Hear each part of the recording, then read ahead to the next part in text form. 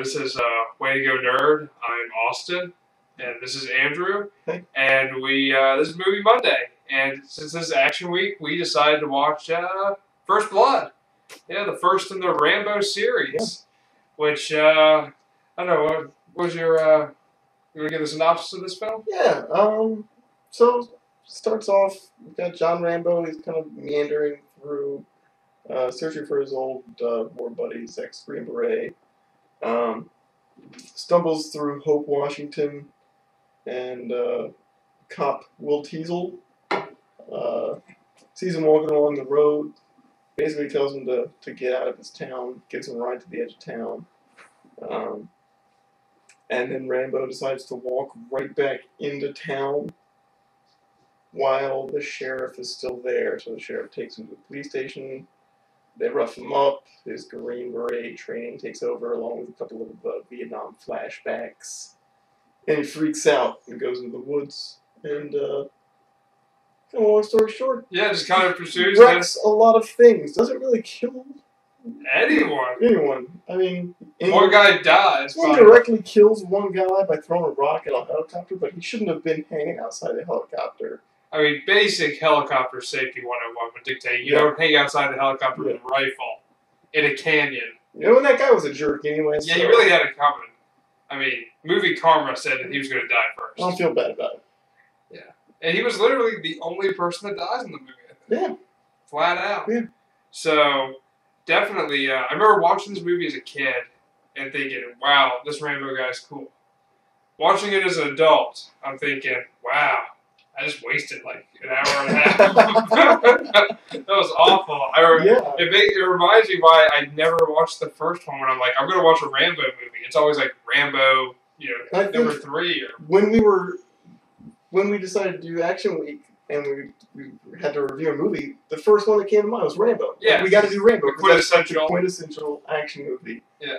And coming back to it after, I probably hadn't seen this movie in a good 10 years. Yeah. At the very least. And, man, it's such a downer. Yeah. I definitely think after watching it, my first thoughts were, man, we should have watched Commando.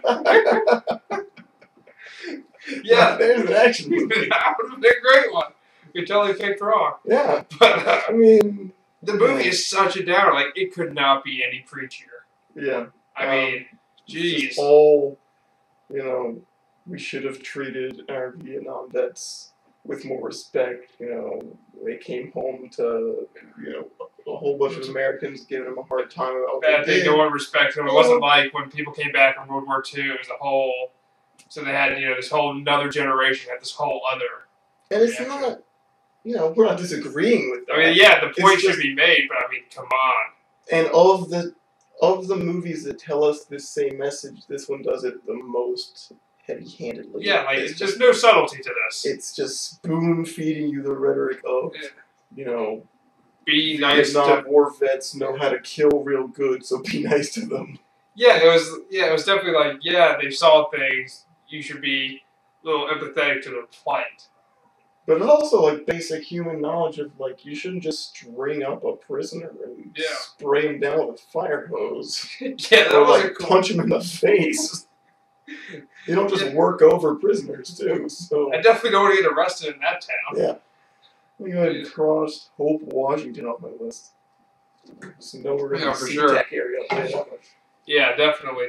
I mean, overall, it was just not exciting. Not a whole lot. It was, for being Rambo, there was like no action in this one.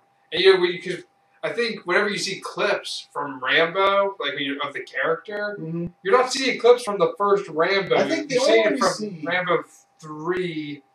You're seeing him like in the desert. Or, you see it in Rambo 2, he has the compound bow with the grenade. Yeah. That's the shot you're seeing. I think the only Rambo moment that I can think of from this is when he steals the M60 from the back of the personnel carrier and goes to town with that, blows up the gas station. Yeah. But even that's like the most tamed violence. For blowing up a gas station, it's like... Let me make sure no one's in this gas station right now. Clear the area, and then I'm going to blow it up. And let me of course make you watch this entire film, and then the last 10 minutes give you the action you kind of wanted throughout it. So, it wasn't that. Wasn't what I remembered as a kid. I mean, as a kid, I was like, oh, it was cool. But I don't think I have to watch Rambo. I don't think I have to watch First Blood again for a long time. Definitely, I filled my quota on First Blood for sure.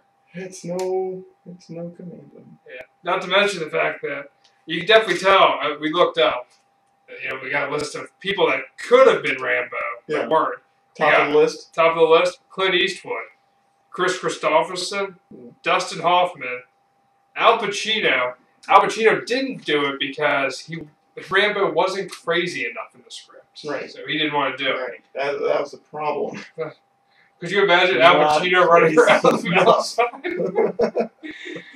John Travolta, Nick Nolte, James Garner, Jeff Bridges, and Michael Douglas. So they all dodged a bullet on that one. Yeah. A lot of careers saved by not doing this movie. And of course, this movie had to push off Rocky 3 for a bit, push that back, which I like Rocky 3. We were all waiting for that Clubber Lang fight. Hey, the Rocky series is great if you're counting the originals and not when he remakes things like Balboa or Rambo. but yeah, no, definitely overall, okay. If you don't think of it like Rambo, I mean, I'd give it, out of 10, I'd only give it like a 6. Yeah, I looked it up on IMDb. We did it. They have it at like a 7.6, 7.8, somewhere like that. I'm really bad at rating things. Yeah. So I guess I'd give it like 2.5 goats. Fair enough. It's like nice, but it's not. It's like great. It's not a real. There's a problem with it. It's not like you watch it and you're just depressed at the end. There's no way around that. It's like you get a good story. It's a good message. It's just a lot of the same message over and over again. But Rambo. Like Rambo's a brand now. He's an own entity, and it's not the same thing that you know. It's odd. It's almost like it's a legend. It's almost like its own mythos on it, and then you watch it, you're like, wow, it's been really exaggerated here for what you're seeing. So it's like wanting a Coke and getting a Coke Zero. Or New Coke. Well, I was going for something that the kids would know. Oh yeah. I'm trying to keep it hip. Yeah, keeping it hip. But yeah. I don't even think we were born when New Coke was out. Maybe. It was around for a second. Yeah, never mind. But definitely, overall, I'd have to say that it was a. You can watch it once a decade, maybe. Yeah, that's about enough. Yeah, it's about enough for this film. So, yay, Movie Monday. Let us know what you think in the comments below. And do you like Rambo? Are we totally off base with this? Yeah, we could be. I don't know. I mean, a lot of things that I enjoy, people hate, and a lot of things that people like, I'm just against. But stay tuned for the rest of Action Week. We got some good stuff coming up. And don't forget to subscribe. Yeah. Thank you for watching.